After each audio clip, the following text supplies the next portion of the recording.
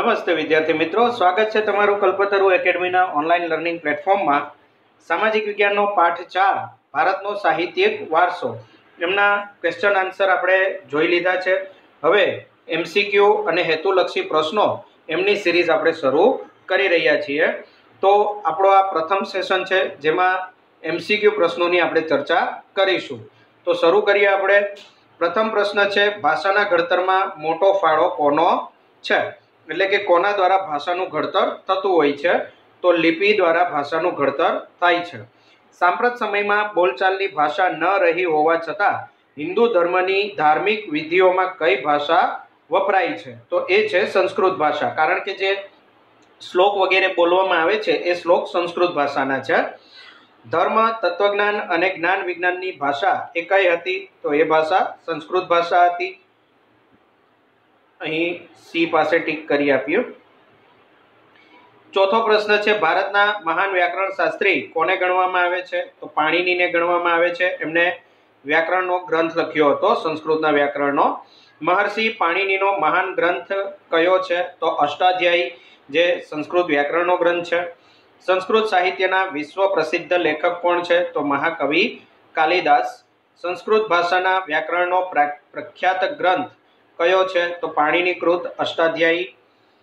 કઈ વિદ્યાપીઠમાં પ્રસિદ્ધ વિદ્વાનોના નામ દરવાજા પર લખવામાં આવતા હતા? તો એ છે વલ્લભી વિદ્યાપીઠ, એટલે કે દરવાજાઓ, ઓરડાઓને એમના નામ અપાતા હતા। દ્રવિડ કુળની સૌથી જૂની ભાષા કઈ છે? તો તમિલ ભાષા એ દ્રવિડ કુળની સૌથી જૂની ભાષા છે। તમિલ ભાષા કયા કુળની ભાષાઓમાં સૌથી પ્રાચીન ભાષા છે? તો દ્રવિડ કુળની ભાષાઓમાં એ સૌથી પ્રાચીન છે। ભારતમાં તુર્ક અને મુઘલ શાસન દરમિયાન રાજ દરબારની કઈ ભાષા હતી? તો ફારસી ભાષા રાજ દરબારની ભાષા રહી હતી। ભારતીય સાહિત્યનો પ્રાચીનતમ ગ્રંથ કયો છે? તો ઋગ્વેદ એ એમનો પ્રાચીનતમ ગ્રંથ છે। ઋગ્વેદના છંદોનું ગાન કરવાની વિધિ કયા વેદમાં આપી છે? તો સામવેદમાં આપી છે, જેને સંગીતની ગંગોત્રી તરીકે પણ ઓળખાય છે। કયા વેદમાં અનેક પ્રકારના કર્મકાંડ અને સંસ્કારોનું વર્ણન છે? તો આ વર્ણન તમને અથર્વ વેદમાં આપેલું છે। યજ્ઞ, યાગાદિ એની વિધિઓ કયા વેદમાં દર્શાવવામાં આવી છે? તો યજુર્વેદમાં એ યજ્ઞ વગેરેની વિધિઓ દર્શાવેલી છે। મિત્રો અહીં સ્ક્રીનશોટ લઈ લેજો।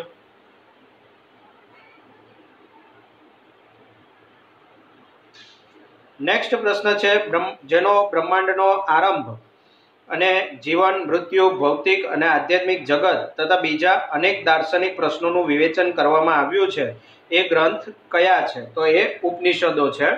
કયા સાહિત્યમાં બ્રહ્માંડના આરંભ તેમજ જીવન અને મૃત્યુ વિશે વિવેચન કરવામાં આવેલું છે? તો ઉપનિષદોમાં વિવેચન છે। વિશ્વનો સૌથી મોટો કાવ્ય ગ્રંથ કયો છે? તો મહાભારત છે। 1 લાખ શ્લોક એમાં આવેલા છે।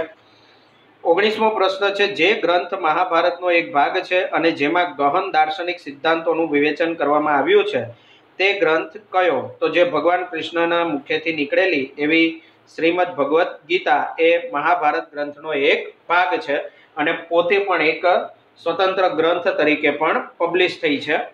મોક્ષ પ્રાપ્તિના 3 માર્ગ, જ્ઞાન, કર્મ અને ભક્તિ માર્ગ, એનું વિવેચન શેમાં કરવામાં આવ્યું છે? તો આ તમને આપ્યું છે ભગવદ્ ગીતામાં। મિત્રો આ પ્રશ્ન હાલમાં જે પરીક્ષા લેવાઈ એની અંદર પૂછાઈ ગયો, ત્યારે પ્રશ્ન એ રીતે પૂછ્યો હતો કે ભગવદ્ ગીતામાં નીચેનામાંથી કયો માર્ગ વર્ણવ્યો નથી? તો ત્યાં જ્ઞાન, કર્મ, ભક્તિ અને યોગ એવા ઓપ્શન આપેલા હતા। તો યોગ માર્ગનું વર્ણન અહીં કરવામાં આવેલું નથી। 21મો પ્રશ્ન છે, પ્રાચીન યુગમાં રચાયેલા વહીવટી વિજ્ઞાનની કૃતિ કઈ છે? તો કૌટિલ્યનું અર્થશાસ્ત્ર, જે રાજ્ય વ્યવસ્થાને ચલાવવા માટેનો ગ્રંથ છે। બૌદ્ધ સાહિત્ય કઈ ભાષામાં લખાયું છે? તો પાલી ભાષામાં લખાયું છે। બૌદ્ધ ધર્મના પવિત્ર ગ્રંથ એનું નામ શું છે? તો એનું નામ ત્રિપિટક છે। કયો યુગ કાવ્ય અને નાટકોનો સુવર્ણ યુગ કહેવાય છે? તો ગુપ્ત યુગને સુવર્ણ યુગ ગણવામાં આવે છે। નીચેના પૈકી કયા લેખક વિશ્વ પ્રસિદ્ધ છે? તો હમણાં આગળ જ જોઈ ગયા આપણે, કાલિદાસ વિશ્વ પ્રસિદ્ધ છે। કાલિદાસના નાટક પૈકી સર્વોત્કૃષ્ટ નાટક કયું છે? તો અભિજ્ઞાન શાકુંતલમ એ સર્વોત્તમ નાટક છે।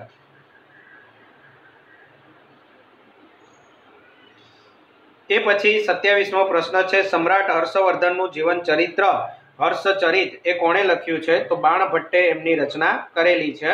ઉત્તર રામચરિત એમના રચયિતા કોણ છે? તો ભવભૂતિ એ એમના રચયિતા છે. ભારવીનો પ્રસિદ્ધ ગ્રંથ કયો છે? તો કિરાતાર્જુનિયમ એમનો પ્રસિદ્ધ ગ્રંથ છે. નીચેના પૈકી કઈ કૃતિ બાણભટ્ટની છે? તો કાદંબરી એ બાણભટ્ટ દ્વારા લખાયેલી છે. નીચેના પૈકી કઈ કૃતિ વિશાખ દત્તની છે? તો વિશાખ દત્ત દ્વારા રચાયેલી મુદ્રા રાક્ષસ એ કૃતિ તમારે યાદ રાખવાની છે. નીચેના પૈકી કઈ કૃતિ શુદ્રકની કૃતિ છે? તો મુચ્છકટિકમ એ શુદ્રકની કૃતિ છે.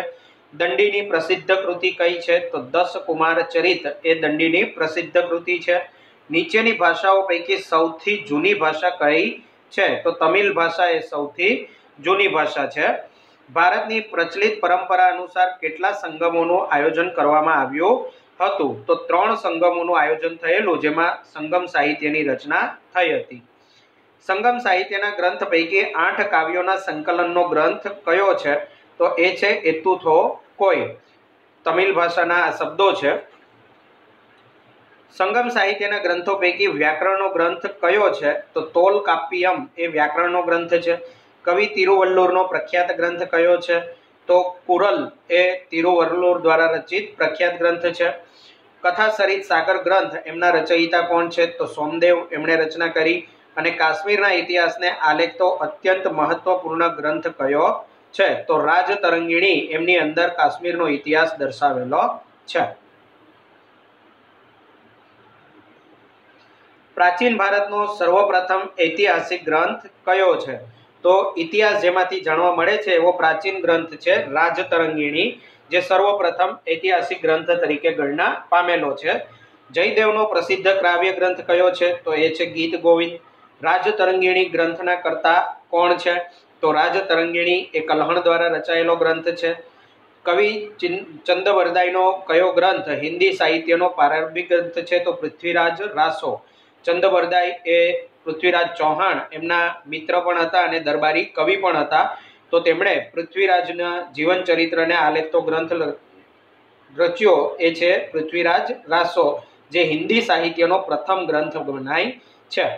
પૃથ્વીરાજ રાસો ગ્રંથના કર્તા કોણ છે? તો ચંદબરદાય એ એમના રચયિતા છે.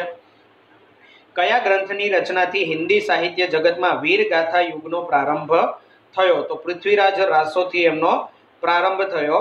શંકરાચાર્યની મુખ્ય રચના કઈ છે? તો ભાષ્ય એ શંકરાચાર્યની મુખ્ય રચના છે. નૃપતુંગે કન્નડ ભાષામાં કયો ગ્રંથ રચ્યો છે? તો કવિરાજ માર્ગ એ એમનો કન્નડ ભાષાનો ગ્રંથ છે. કવિ પંપા એમણે કન્નડ ભાષામાં જૈન તીર્થંકરોના જીવન સંબંધી કઈ કૃતિ રચી? તો એમણે આદિ પુરાણની રચના કરેલી. કવિ પંપાએ મહાભારતના વિષય વસ્તુ પર આધારિત કઈ રચના કરી છે? તો એમણે વિક્રમાર્જુન વિજયતી એમની રચના કરેલી છે.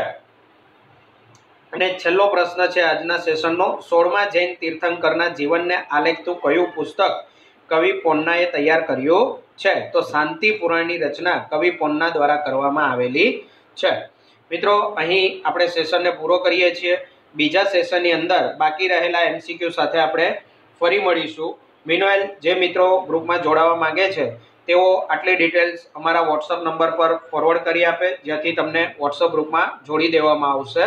તથા વોટ્સઅપ ગ્રુપની અંદર હવે વીકલી ટેસ્ટનું આયોજન પણ કરવામાં આવે છે, જ્યાં જે ચેપ્ટરો તમે જોઈ ચૂક્યા છો, વિડીયો રિવિઝન કરી ચૂક્યા છો અને બુકમાંથી તૈયાર કર્યા છે, એમની ફૂલ લેન્થની ટેસ્ટ 40 થી 50 માર્ક્સની યુનિટ વાઇઝ ટેસ્ટ એ પણ આપણા ગ્રુપમાં આયોજન થાય છે. તો એમનો લાભ લેવા માંગતા વિદ્યાર્થીઓ એ જરૂરથી જોડાય.